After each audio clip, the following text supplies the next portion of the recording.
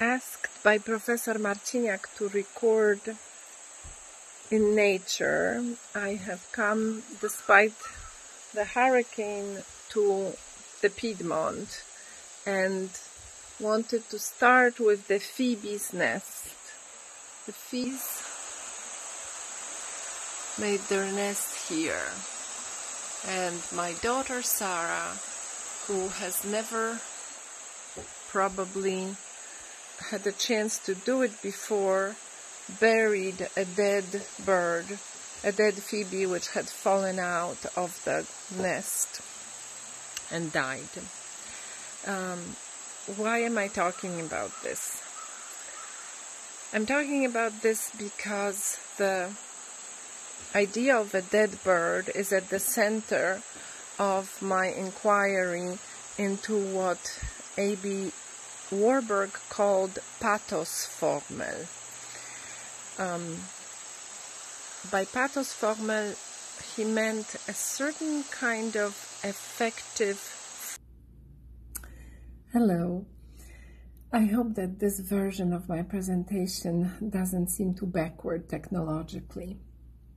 I will be talking about a dead bird and the Cenotaph, echoes of antiquity in Janusz Korczak's King Met on the Desert Island, 1923, and Margaret Wise Brown's The Dead Bird, which was written and published in 1938, but it didn't have its picture book edition until the 1950s.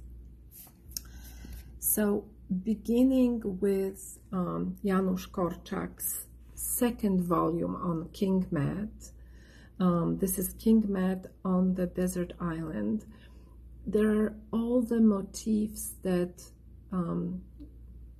I think are obviously very familiar to any student of children's literature, such as King Met being an orphan, and also to students of antiquity, because King Met is an exile at this point on a desert island. And what interests me is that his favorite bird, the canary, dies, and Maciuś, King Met, chooses to bury the bird, give him a funeral the way that children are prone to do.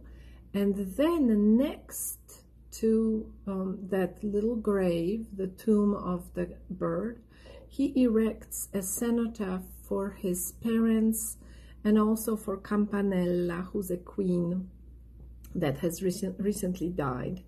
So from the dead bird, we move on to something much more human, closer to Maciusz's heart, that is his parents' graves. And in the Margaret Wise Brown book, illustrated already after the author's death, illustrated by Remy Charlib, the story is very simple. The children find a dead bird. The first line of the book is, the bird was dead when the children found it. And the children proceed very ceremoniously to bury the bird. They put ferns and flowers, various, so to speak, grave goods on the grave. They sing to the bird. They bring fresh flowers every day until they forget about it. Well, the image of the cenotaph goes back to antiquity as well. To give perhaps a helpful little visual outline of what the connections are, I would just like to walk you through this. So we have A.B. Warburg's idea of pathos formel, Warburg being the art historian who of the Hamburg School of Art History, who was interested in antiquity, studied both Greece and Rome, but was really in love with Florence and with the Renaissance. So his Death of Orpheus as emblematic pathos form of pathos, which he takes from Ovid. So he's interested in images. Nonetheless, he considers the death of Orpheus as described by Ovid as a sort of linguistic gesture, emotive gesture in language. And then he takes it to Dürer and Mantegna, so to the Renaissance, to the European Renaissance. While for me, in this particular presentation and in the paper, the dead bird is this kind of formal encapsulation of pathos, both for Janusz Korczak and for Margaret Wise-Brown. The dead bird, which then ritually is buried in a grave, and finally the ultimate connection to antiquity is the empty grave, the cenotaph, which, even though it is empty, it's a formal space that paradoxically contains the memory of suffering. And I just want to add that it is really the genius of those two children's authors in particular, very, very famous, well-read, almost canonical children's authors. So it's a tribute to their genius that they take up this anthropologically, I guess, very, very primal form of burying the dead bird, and then Korczak takes it all the way to a kind of metaphysical value of an empty grave. There really isn't enough time in this presentation to go into the idea of pathos formel, but I wanted to show at least briefly how Warburg justifies it, where he sort of takes the idea from antiquity and weaves it all the way to modernity via the Renaissance. So the example I would like to use, he has many, but one of the most striking ones and appropriate for us is the example of Death of Orpheus. And he uses, interestingly enough, Albrecht Dürer's drawing from 1494. And then he also uses Andrea Mantegna's 15th century engraving by the same name, Death of Orpheus. And he says that what interests him is the re-entry of the ancient world into modern civilization.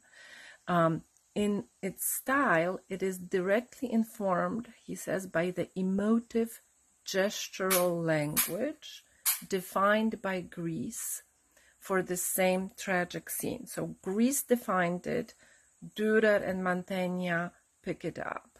And I quote Warburg again, "These works supply almost identical proofs of the vigor with which this archaeologically authentic emotive formula," the pathos formel, "based on an antique Orpheus or Pentheus, has taken root in Renaissance artistic circles."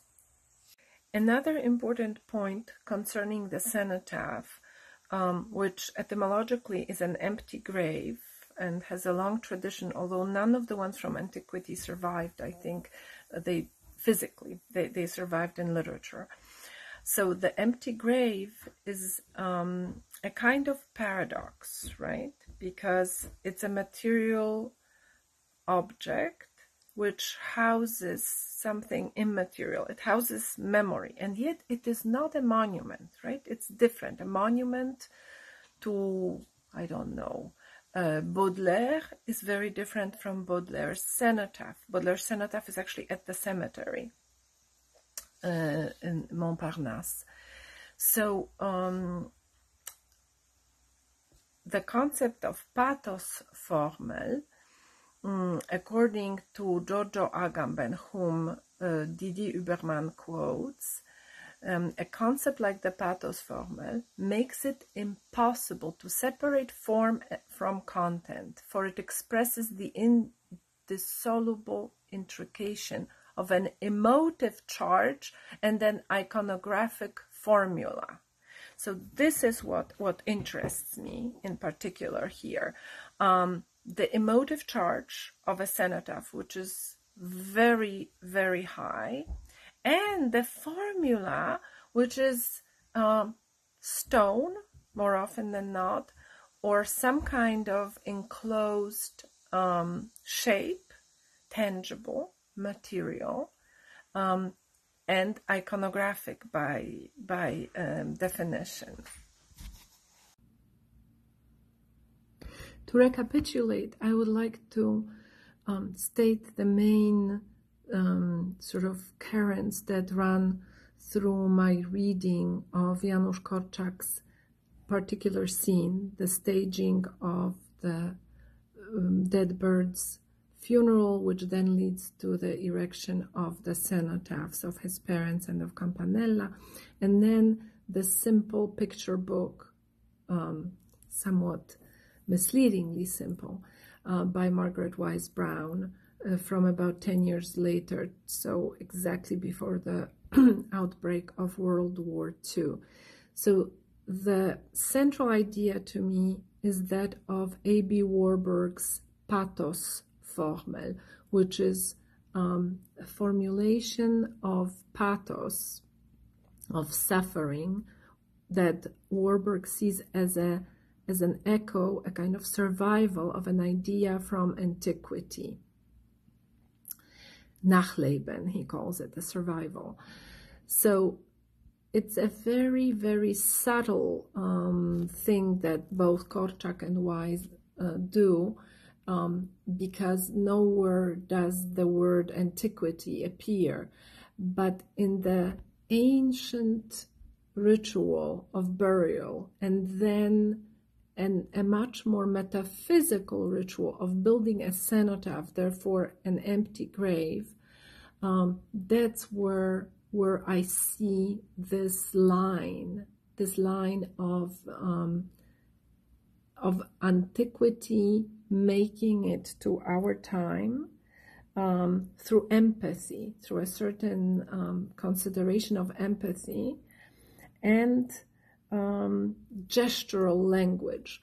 And I think it's only appropriate to end the presentation with a cenotaph found in the Jewish cemetery in Warsaw on Okopowa Street to Janusz Korczak himself and the children that died with him. So nature, in the form of the dead bird, offers a vehicle to both the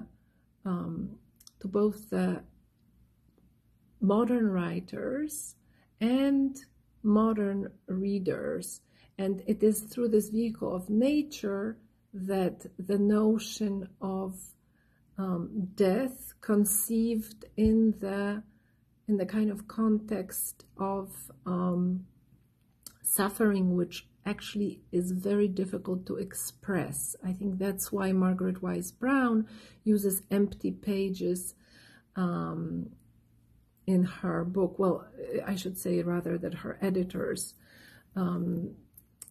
choose to skip illustrations. So the edition of The Dead Bird comes out in 1958 without pictures on every page. There are pictures, and then there is a picture that is missing